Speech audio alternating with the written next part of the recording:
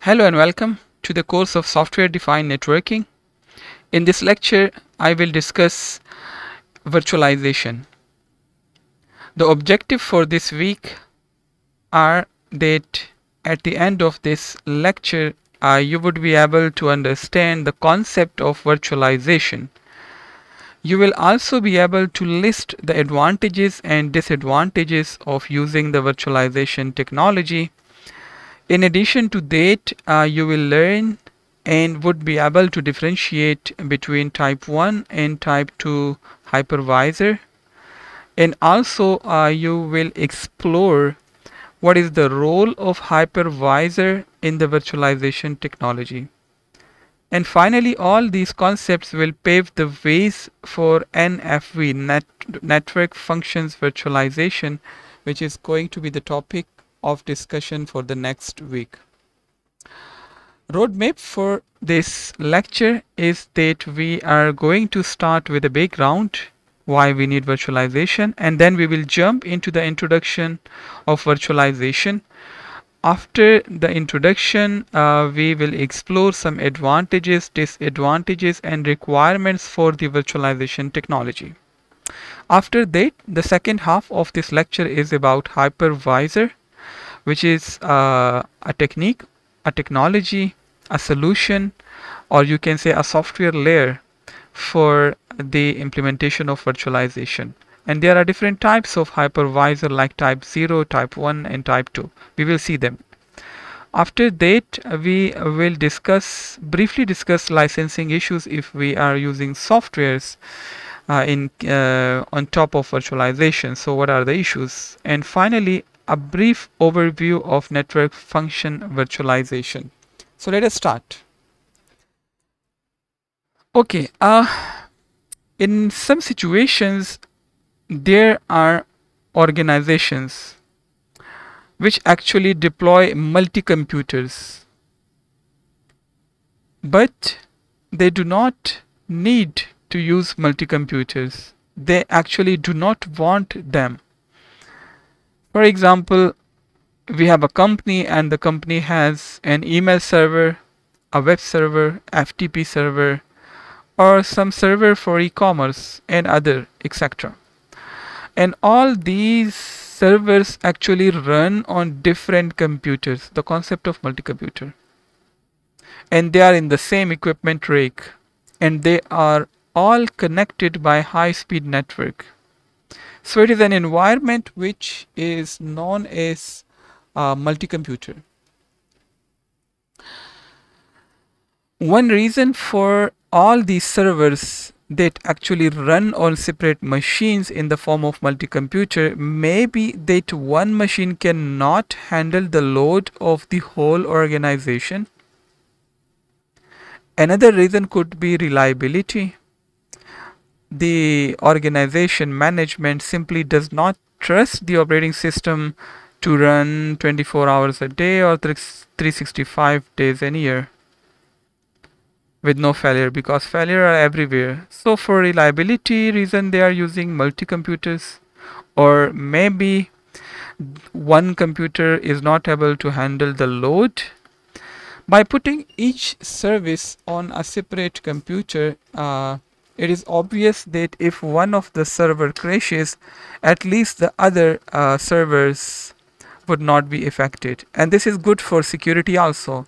Even, for example, if an intruder manages to compromise the web server, then he or she would not be able to immediately access sensitive emails, or you can say the email server, or maybe the web server, or maybe, sorry, the web server has been compromised, some other type of server like FTP server, etc. So what I mean to say is that for security point of view, it is good to keep the web servers on separate machines.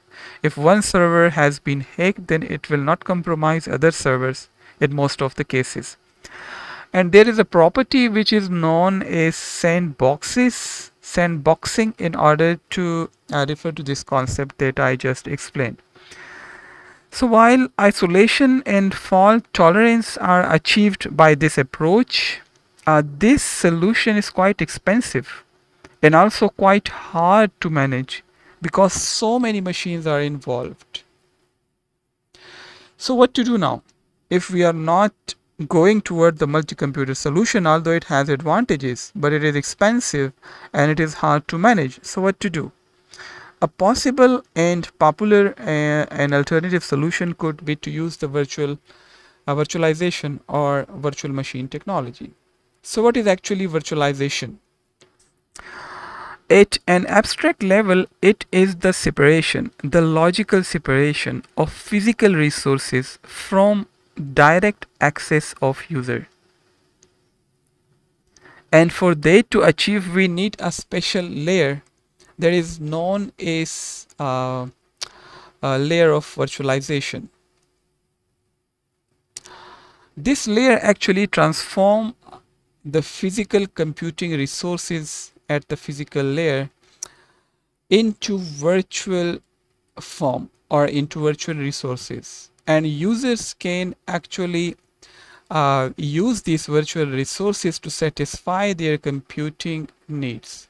So what you see here in this figure, actually on the left hand side we have a traditional computing environment in which different applications actually run directly on top of an operating system, and that operating system actually run on a PC or on a server.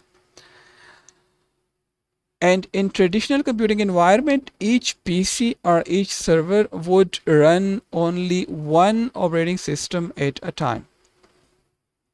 So in this traditional approach, the vendor had to rewrite parts of its application for each operating system or for each platform they would like to run on. And that is one of the possible reasons that you cannot install, for example, Microsoft Office products on Linux, because they have been developed for Windows operating system. Although solutions are available to install them on Linux, but for normal user that is not possible. So the fundamental idea of virtualization is to abstract the hardware of a single computer into several different execution environments. Or you can say that virtualization is the process of abstracting these physical computing resources such that multiple applications can share a single physical hardware. So it will enable a single PC or a single server to simultaneously run multiple operating systems and multiple applications. So virtualization actually allows a single computer to host multiple virtual machines, and each virtual machine will have potentially be running a different operating system or maybe a different version of the same operating system. So on the right hand side of this figure we have a virtualized computing environment similar to the left hand side figure. At the bottom we have physical resources. However, in this case the user do not have direct access to these physical resources. Instead, we are relying on an intermediate layer, and that layer is the layer of virtualization. And this layer of virtualization will change these physical resources into virtual resources, and then the user at the top would be able to access these virtual resources. Here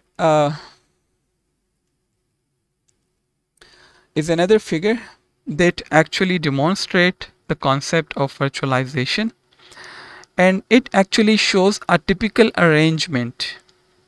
As I just mentioned, at the bottom we have the hardware, and that hardware is shared. Okay, so the hardware is shared, and on top of that we have an operating system, and that operating system is known as the host operating system. This is just a single arrangement. Later on we will see that other arrangements are also possible. And on top of that operating system we have VMM, which is known as virtual machine monitor.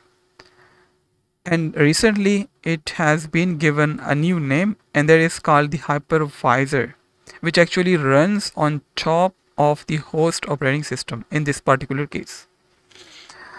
This virtual machine monitor, or VMM, or hypervisor, it will actually support virtual machines. You can see we on top of VMM we have different virtual machines, virtual machine 1, 2, 3, 4, 5, and so on up to virtual machine N.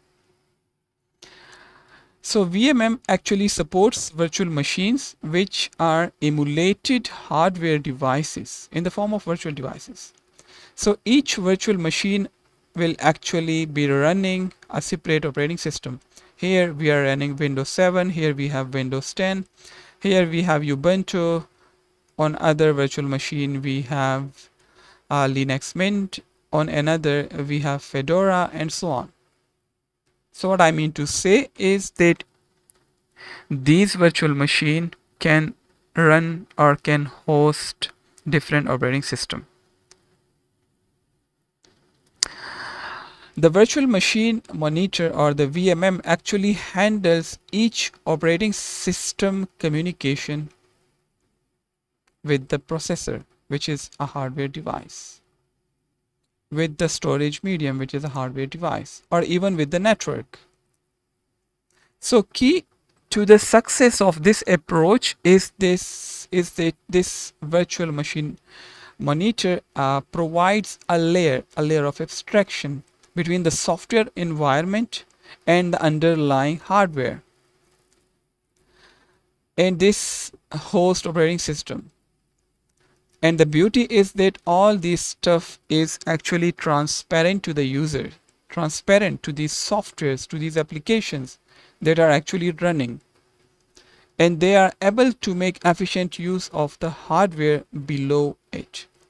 So virtualization actually is the process of abstraction, and that abstraction will actually hide the details from the software, from the applications, and from the user, and it will enable a single PC or a single server to simultaneously run multiple operating system, or multiple version of the same operating system.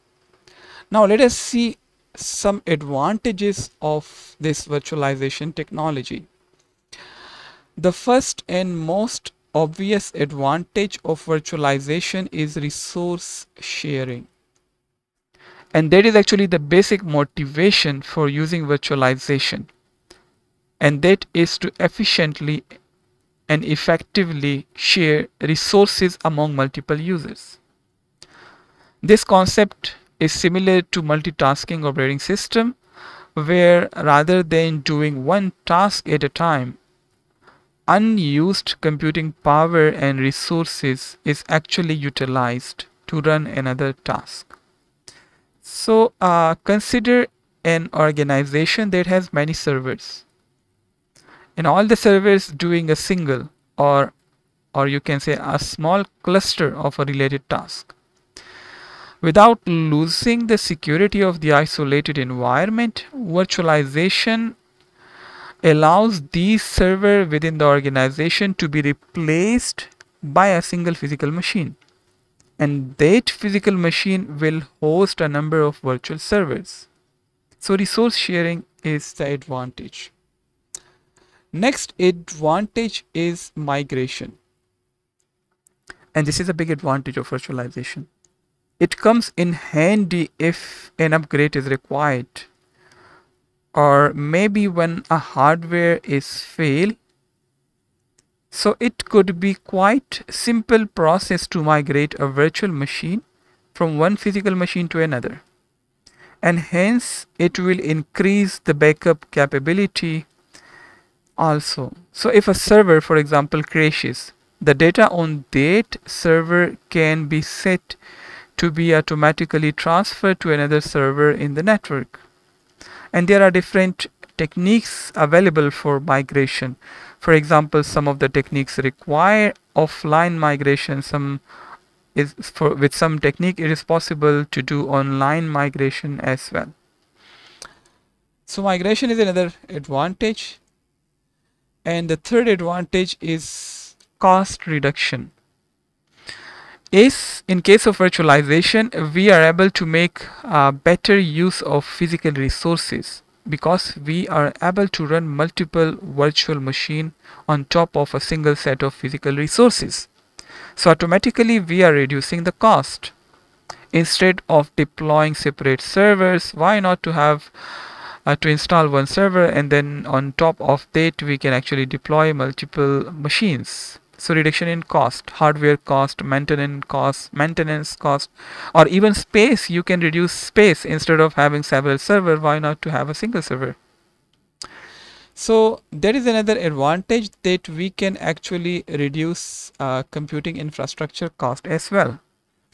Like virtualization make better resources of the physical computing, and also associated cost with the management of the infrastructure. For example, infrastructure mean the physical space required for those machines, for those servers, the power requirement for running those machines, the cooling system required to keep those servers in an environment that is feasible for them, and also the human resources that are required to administer the huge amount of servers. So if you use virtualization, it will actually increase the infrastructure cost. If you need more server, you can actually deploy more virtual server over the existing physical resources. And also there is capacity expansion. In case of traditional computing environment, if you require more server, then obviously you will require more infrastructure, more floor, more power, more cooling, more human resources. But in case of virtual, the expansion is quite simple. The capacity expansion is quite simplified, and it is easier to increase and expand the virtual machine as compared to the traditional environment. We also have simplified system installation. In the sense that installation of a new system has become easier and also cost effective in the virtual environment. A new system can be installed almost within no time by cloning a virtual machine instance. So fresh installation in case of virtualization is much easier as compared to the physical machine installation. This is something which is quite interesting. Try new ideas. With the help of virtualization, you can try out new ideas at low cost. Typically in large companies, individual departments or group of people think of an interesting idea and then go out and buy a server to implement that idea. And if the new idea catches on 100, if the new idea required, for example, 100 of servers, then the corporation, the businesses need to expand their data centers just to test the new idea. And in some cases, it is often hard to move the software to existing machines because each application often need a different version of the operating system, a different platform to be deployed, different supporting applications. In some cases, they would be required their own libraries, their own configuration files, and much more just to test the new idea. So with virtual machine, this is something that can be done with no cost. If you need a different operating system to test your idea, go for it in the virtual environment. If you need different libraries, install them on a different platform in the virtual environment. If you need different configuration files, just do them in the virtual environment. So you can test new ideas easily in the virtualization, with the virtualization technology. And you can also deploy software within the virtual machine for testing purposes. And this is another important use of virtual machine. A programmer who actually wants to make sure that his software or her software will work on different platforms like Windows 7, Windows 8, several versions of Linux, FreeBSD, OpenBSD. OS X, another system. So the programmer doesn't need to have a dozen computer to test the software on different platforms. Instead, he or she can merely create a dozen virtual machines on a single computer and install different operating system on each virtual machine, and then test the software or develop the software on the different platform. And also the last advantage is security. As we saw that virtualization actually adds a layer of abstraction over the physical hardware. So virtual machine cannot directly access the physical resources anymore. What we are doing here, we are actually securing our hardware. This can restrict the amount of destruction that might occur when some malicious software attempts to damage the system or corrupt our data. But on the downside, we have some disadvantages as well. And the first one is the single point of failure. Multiple virtual machines can be run over one physical machine. And this approach actually increases the probability of failure of a number of virtual machines in case of failure of a single physical machine. Now you may argue that this problem can be easily addressed. How? By backup servers, backup resources, and by putting those virtual servers on the backup set of physical resources. So solutions are possible, but still it is a problem if you are not using the backup resources or redundant servers. The issue that is a major concern is the performance. Reduction in the performance. And this concern is something which needs different solutions. It's like a challenge. And there is a concern whether our virtual environment has the capacity to accomplish the full performance of the actual physical system. In most of the cases, no. And it has been seen through researches that virtual servers can achieve up to 80 to 90% of the performance of the actual physical servers.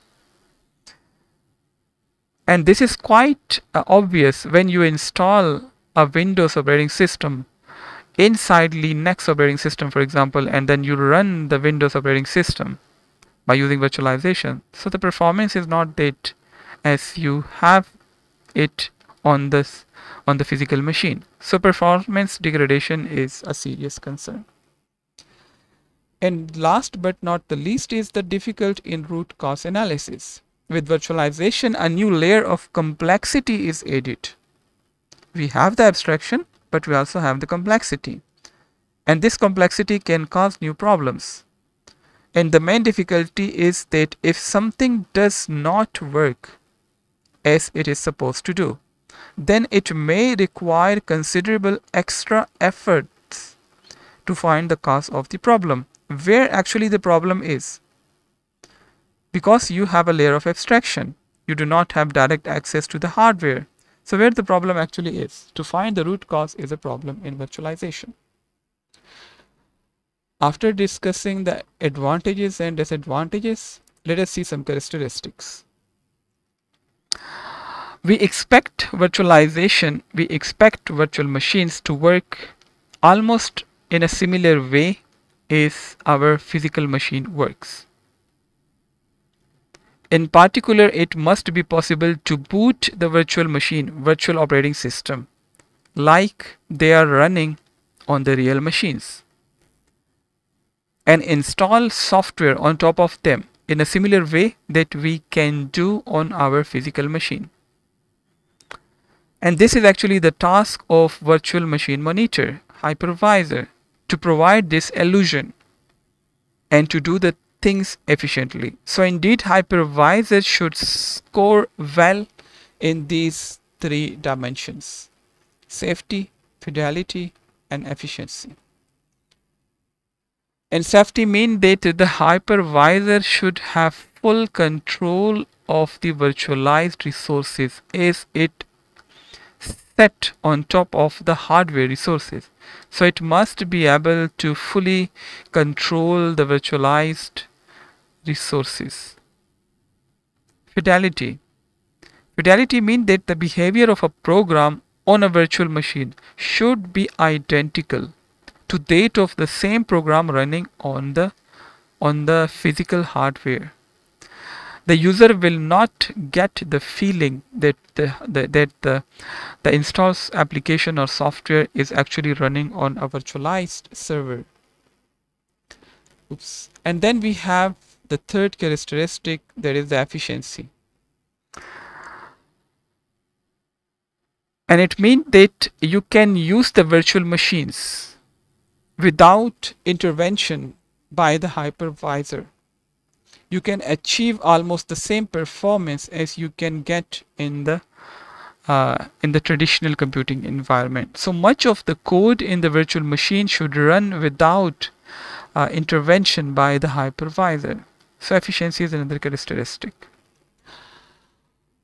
In the virtualization, one of the things that actually make stuff possible, and that is actually the heart of virtualization, is known as the virtual machine monitor, or VMM.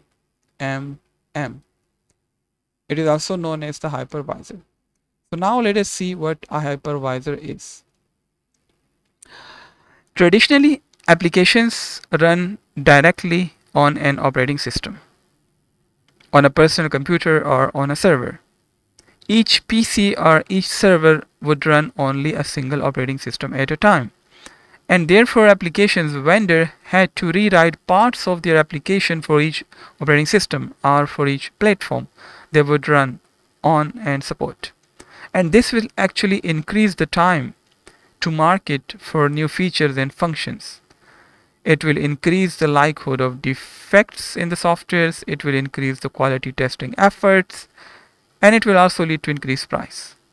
So to address such issues, we need virtualization technology, which actually enable a single PC or server to simultaneously run multiple operating systems or multiple sessions of a single operating system. A machine running virtualization software can host numerous operating systems and numerous applications, and they could be even run on different operating systems, but all on a single hardware platform. But that is not possible without the use of VMM. So the solution that actually enable the virtualization is known as VMM, or simply hypervisor. It is actually a software that creates and run virtual machines. And this software VMM sits between the hardware and the virtual machines, and it acts as a resource broker. So hypervisor is actually a software that will enable a server, or that will enable the physical resources of a server to be logically abstracted and appear to the operating systems on top of that as they are running on the actual machines. So actually it abstracts the shared hardware, and it tries to appear to the operating system running on it as if they are running directly on that hardware itself. Besides, the hypervisor will allow one host computer to support. We have one host, and it will allow to support multiple guest virtual machines, and these virtual machines will virtually share these resources. And these resources are memory, processing, networking resources, storage, etc. This virtual machine manager or monitor, or VMM, or hypervisor, it also manages the request by these virtual machines to access these hardware resources like RAM, CPU, processor, etc. And this VMM also control and monitor the execution of these virtual machines over it. So the hypervisor is actually an intermediary layer between the physical system and the virtualized system. In this case, the physical system is going to be the host and the virtualized machine are going to be the guests. There is a concept which is related with the hypervisor, and that concept is known as consolidation ratio, and it is a simple concept. As we know that the hypervisor allow multiple virtual machines to safely coexist on a single physical server host, and they share the host resources. So the number of guest machines that can exist on a single host is measured as a consolidation ratio. For example, a host that is supporting 6 virtual machines is said to have a consolidation ratio of 6:1. You have physical servers, and then you have a virtualized host. And in this case, the virtualized host can actually provide support for 6 individual hosts. Like we have virtual machine 1, virtual machine 2, virtual machine 3, virtual machine 4, 5, and 6. So the consolidation ratio here is 6:1. We have 6 virtual machine and 1 physical machine. The initial hypervisors in the commercial market, they actually provide a very low consolidation ratio, that is 4:1 and 12:1, but now it is increasing. Why? Because companies want to remove the cost. So if you are able only to install 6 machines or on a single server, so the cost reduction is low. But if you are able, for example, to deploy 24 machines on a single server, then the cost is reduced more. So companies prefer to reduce the cost, remove the cost, because they often spend millions of dollars annually on buying physical servers. So with fewer physical server, less power is required, less cooling is required, less administration personnel are required, and things like that. Even few cable are required, few network switches are required. And also, if we talk about the infrastructure, less floor space is required. So server consolidation become important, and it plays an important role in the reduction of the cost. Now let us see different types of hypervisors. Virtualization is all about abstraction, and that is possible with the help of hypervisor. And hypervisor is a software that provides that abstraction. It acts like a broker, or you can say a traffic police officer, acting as a proxy for the guest virtual machines as they request and consume resources of the physical host or of the physical server. So this virtual machine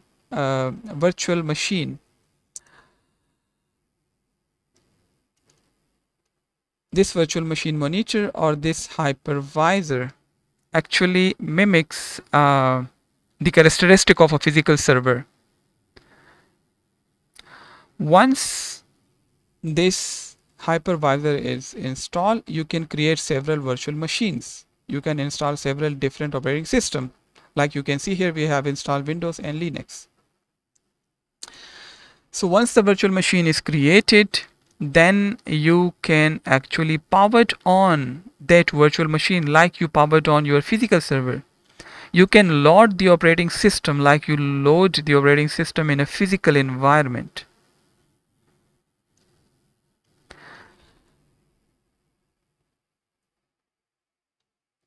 But the difference is that this virtual machine will actually be able to see only the resources it has been configured with, not all the resources of the physical server itself.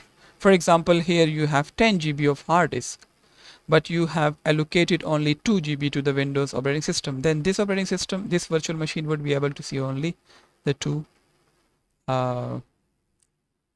GB hard disk. Okay, now coming to the types of hypervisor. Actually, there are two broad categories of hypervisor. They are the type 1 and type 2 hypervisor. But let me tell you, we also have a third category of hypervisor, and that is known as type 0 hypervisor. Although that is not mentioned in this lecture, but you have to know that type 0 also exists, and they existed many years from now under different names like partitions, like domains. In type 0 hypervisor, the hypervisor has to be encoded in the firmware, and it has to be loaded at the boot time. In turn, it loads the guest image to run in each partition. However, type 0 hypervisor, they have limited functionalities, limited features. For example, we have a physical system, and it has been splitted into 4 virtual systems, and each system has its own dedicated CPU, dedicated memory, and dedicated I/O devices. And each guest system will believe that they has dedicated hardware, although it has dedicated hardware. So it simplify implementation. But type 0 hypervisor, as they are coded in the firmware, they were not an appropriate solution. And as they have dedicated set of resources, so there is another problem. What is important for discussion is the type 1 and type 2 hypervisor. So let us see what is type 1 hypervisor. Type 1 hypervisor is also known as native hypervisor or bare metal hypervisor. In this type 1 hypervisor approach, the hypervisor is directly installed over the physical machine or over the physical server hardware platform. You can see in this case we have the hardware components like CPU, disk, network, interrupts, etc. And then on top of that we have the hypervisor layer. Since the hypervisor is the first layer over the hardware resources, this technique is also known as bare metal approach. We have the bare metal, we have the hardware, and on top of that we have the hypervisor. In this approach, the hypervisor communicates directly with the system hardware. And on top of that, you can install different operating system, different virtual machines. One of the virtual machine is running Windows operating system. Another virtual machine is running Linux operating system, and we have a control domain which actually controls these virtual machines. And on top of that operating system, we can actually run different supported applications. Like on Windows, you can run Excel, Word, etc. And on Linux, you can run mPlayer, Emacs, etc. These are the packages for the Linux. Some examples of these categories are mentioned here: VMware, ESX, ESXi server, and Microsoft Hyper-V. These are examples of the type 1 category. Many type 1 hypervisors are closed source commercial softwares like VMware ESX, while others are open source, and even some are hybrid. There is a combination of open and closed source. They are not mentioned here, but one of them is Citrix Zin server, and it has an open version available as well. There is Zin operating system, Zin VM or VMM or hypervisor. So type 1 hypervisor are commonly found in big companies, in data centers, and that is why, as they can directly interact with the hardware, they become the #1 choice for the data center operating systems. So normally we do not use them in our daily life, or small organizations do not use them. They become the #1 choice for the data centers. And by using this type 1 hypervisor, data center manager can control and manage the operating systems and applications in a sophisticated way. and there they are actually, they inside the data center, they use special purpose operating system, not Windows, not Linux. Maybe Linux they are using, but not Windows. So they are using special purpose operating system, and they actually run natively on the hardware in most of the cases. So instead of using the traditional approach, data centers now they are using type 1 hypervisor, and on top of them they can manage the hardware resources efficiently. So this is about type 1 hypervisor, on which the VMM is actually installed on top of the hardware. Before moving to the type 2 hypervisor, let me tell you some of the advantages of type 1 hypervisor. Is in this case, the hypervisor usually have a limited set of device drivers. So this is a disadvantage of type 1 hypervisor, is it is installed directly on top of the hardware. So usually it has a limited set of device drivers built into it.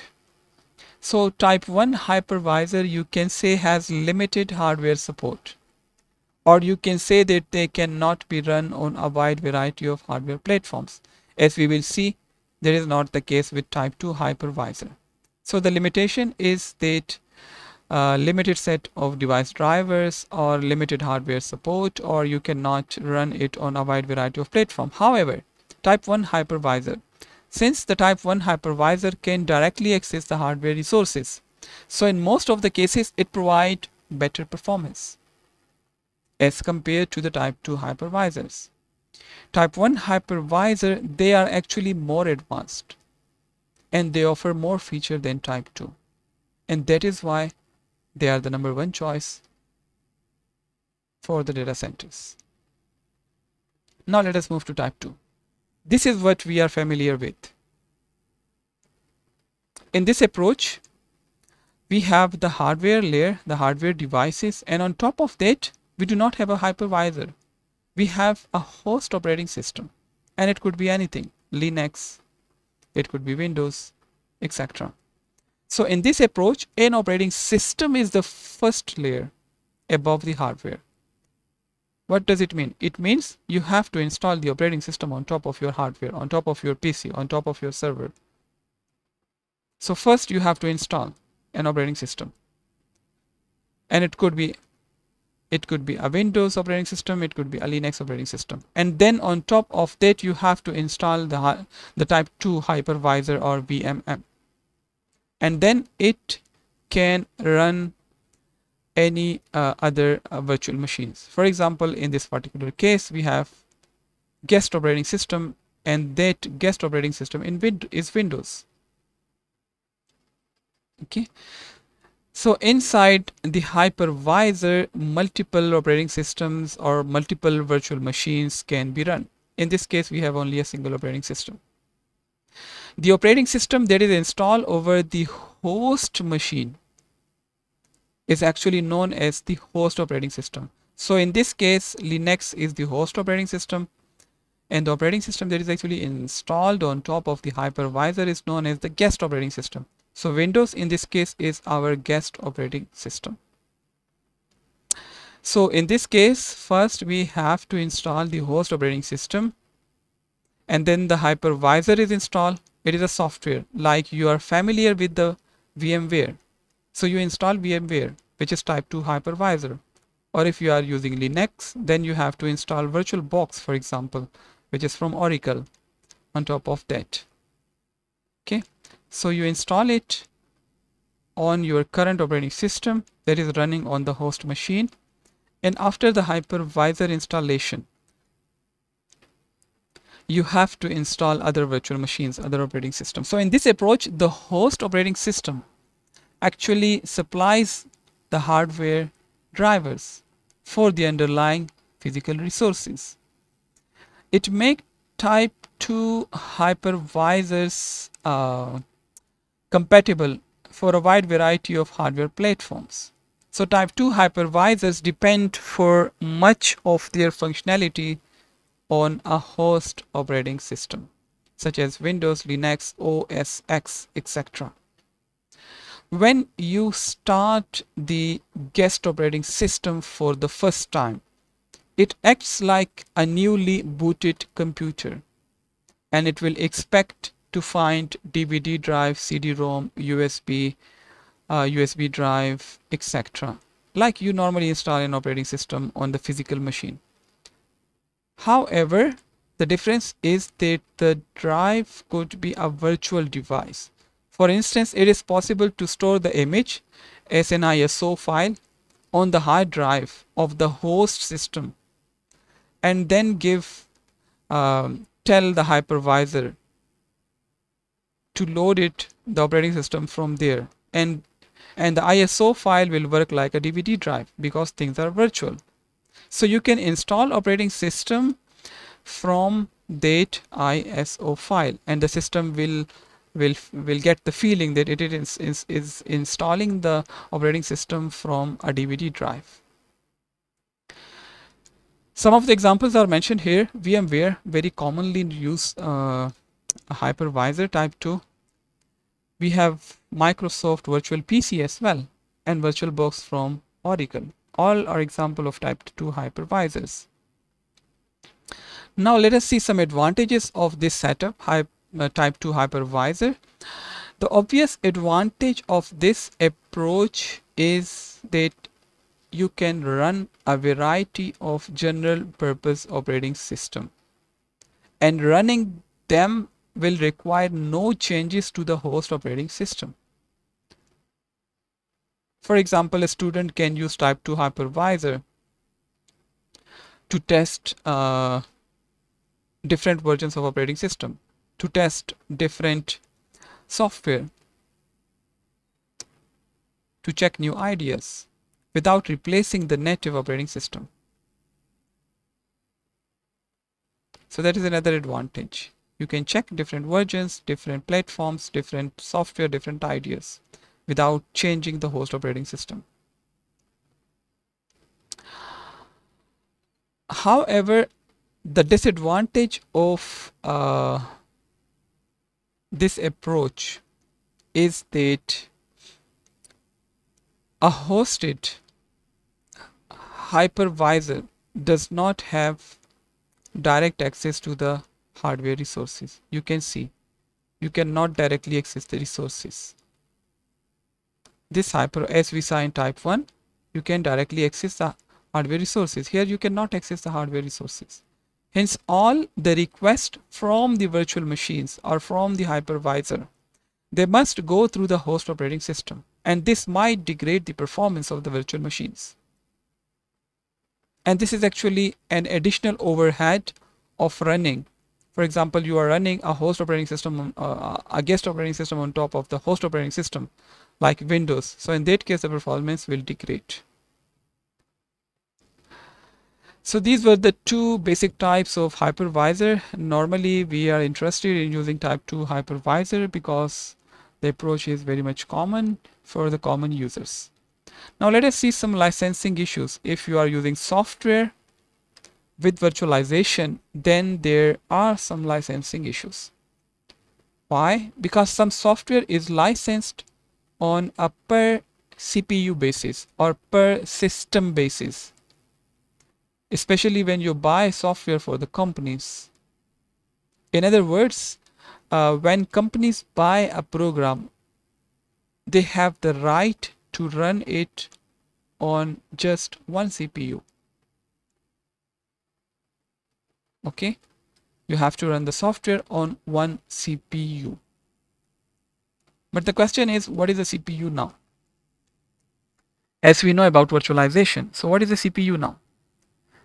Does the contract between the organization and the software company, is the contract give the organization right to run the software on multiple virtual machines or not? Because virtual machines are running on the same physical machine. So you can say, I am using a single CPU, but on the other side you have installed 10 virtual machines. So now you are using 10 virtual CPUs. So how to resolve this issue? Many software vendors are somewhat unsure of what to do here. The problem is much worse in companies that have a license allowing them to have n machines running the software at the same time. So n machines could be 10, 20, 30, 40, 50, especially when virtual machine comes and go on demand.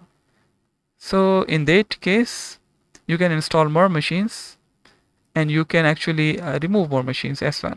So in some cases, software vendors have put an explicit clause in the license that this software is forbidden. It is forbidden to run the software on virtual machines or on unauthorized virtual machines.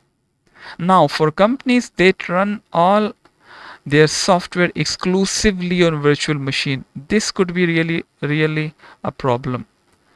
You have only virtual machines in your organization, but the softwares does not allow it to be run on virtual machine, and you need those software. So what you will do now? Okay, because the issues could be brought up into the court in some cases, and then maybe it depends how the organization respond to them, and these things remain open until now. So how we can resolve these issues?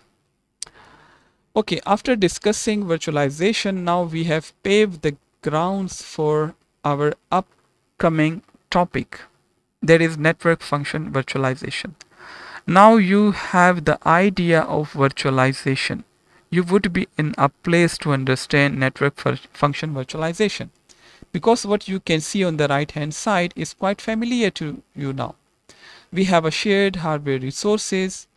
On top of that, we have a hypervisor or virtual machine monitor. Now what is hypervisor? You know the concept. And on top of that, we have different virtual machines. Virtual machine 1, 2, 3, 4. What is virtual machine? You are quite familiar with them now. And then each and every virtual machine is running its own operating system, like operating system 1, operating system 2, 3, and 4. And on top of that, we have different applications. But here we do not have application. Here we are dealing with network functionalities. And this is what NFV about. So we are studying SDN, and a key driving factor or a leading factor in the deployment of the SDN is the need to provide flexible network response to the widespread use of virtualized servers. Virtual machine technology over the internet has been used for application level server functions, as we just saw. It could be database server, it could be cloud server, web server, email server, FTP server, and things like that. However, the same virtualization technology can be applied to network devices. What are those network devices?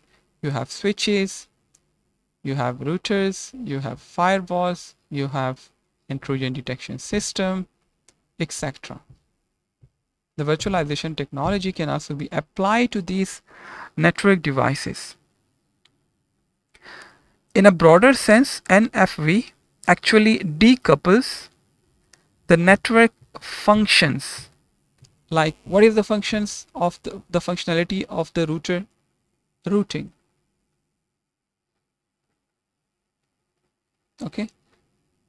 Firewall logic, switching logic, IDS logic.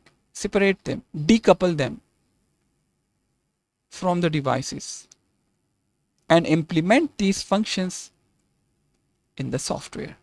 That is the basic concept of NFV. And for it to achieve, it will utilize the standard virtualization technologies that actually run on high performance hardware to virtualize the network functions. NFV and SDN are actually independent, but they are complementary scheme. They are linked with one another. They are required for one another. Why? Because in the SDN we have studied that SDN actually decouple data and control plane of the network traffic. While on the other side, the NFV will actually decouple the network functions from the specific hardware platform. And how it is achievable? It is achievable with the help of virtualization. So virtualization can be applied to the data plane functions of the routers and of the switches, firewall, etc.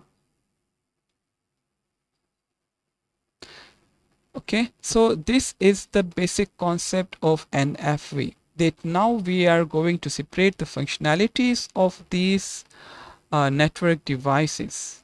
We are going to decouple the functionalities from these devices. We are going to implement those functionalities in the software.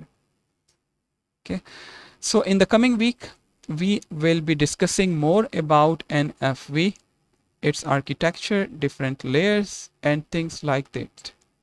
So for today, this was the last slide. Thank you so much for attending the lecture. See you in the virtual class in the live discussion session. Take care of yourself. Goodbye.